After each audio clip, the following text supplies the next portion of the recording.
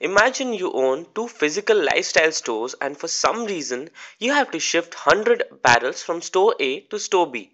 Not a big deal, right? But what if you are given the condition that you have to move each one of those 100 apparels one by one? How easy does it seem now? Doesn't seem easy to us either. There is an easier way of doing it on Zepo's platform using Manage Products option. Go to Stock menu and click on Manage Products. On the screen, you would see a table listing all your products from the particular category. If you check out the column headings, you would see 5 drop down menus: featured, subcategory, status, quantity left, and quantity sold. We would go through each one of them and tell you how you can use them to manage your products.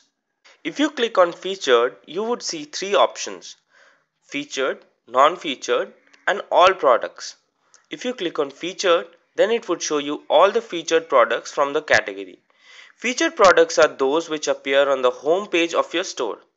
Similarly, if you click on non-featured, then it would show you the non-featured ones and so on for all products. And this way you can get the list of the products you want. Now suppose you want to get the list of products from a particular subcategory, you can conveniently do so here. Just click on the subcategory menu and choose the desired subcategory.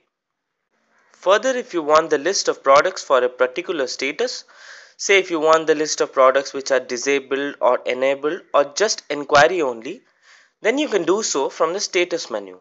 Enabled products are available products. Now, if you want to sort your products on the basis of their quantity sold, say if you want to arrange your products in increasing order on the basis of their quantity sold, then you can do it here.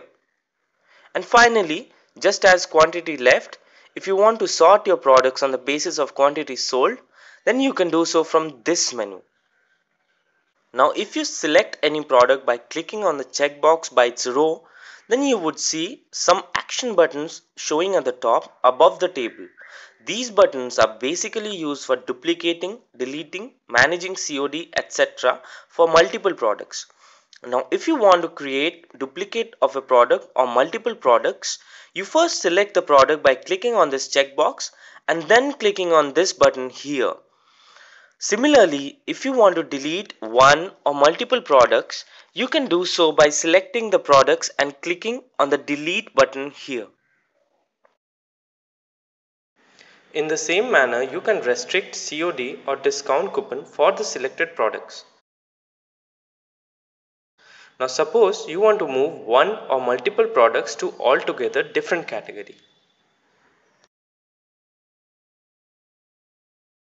And finally, if you want to change the status of products, for instance, if you want to change the status of selected products which are currently disabled or enabled or currently disabled to inquire only, you can do so with this option. That's all in how to manage products on Zepo platform. If you have any queries, please write into us at support@Zepo.in, or you can even give us a call at 0922 358 3358.